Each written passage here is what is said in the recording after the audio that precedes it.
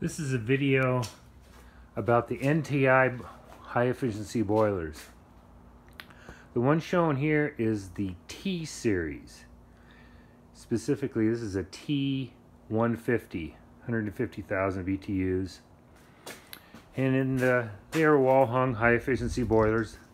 This particular one is first generation that NTI put out. This one is the TI series, TI, and it's the second in the generation of high efficiency boilers that NTI put out. And it's similar in size, a little deeper front to back. And I'll take the covers off here in a second and kind of show you what they did to change them. There's been 2 or 3 generations since these, and but these are just for the T and the TI series. So what I wanted to show you on the old T series is that there are water connections are right in the rear, and there are 2 3/4 inch pipes coming up the back, and they attach with a kind of some sort of compression. There's a gasket in there with a nut. Very small tubing, very restrictive. That's why you had to pump the heck out of these boilers just to get the water through them, because the openings just weren't very big.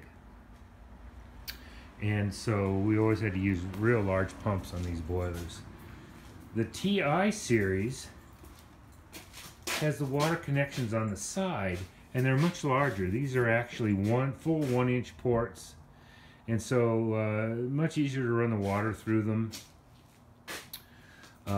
This new one had the exhaust on the top, and the air actually came in on the bottom. I'll show you that in a second.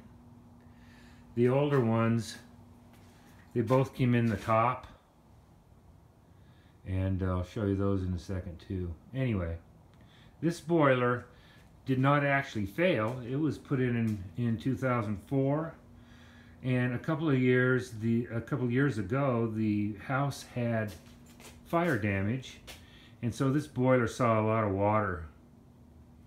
And so the insurance company, when they rebuilt the house, we put a new boiler in. We actually put the TI series boiler in. So this actually never failed. It was still in service. This one was only 7 or 8 years old when I took it out. It had a leak in the heat exchanger, and there's just nothing you can do about that. When the heat exchangers go, time to replace the boiler. Out of all the boilers I've installed for the NTI, and there's been, I can't remember, dozens of them, this is the only one I had that had a failed heat exchanger. None of these others had problems with the heat exchangers. It's the old Giannone style heat exchanger, and for the most part they've held up pretty well. So anyway, I'm going to flip these over and take the doors off, and we'll take a look inside.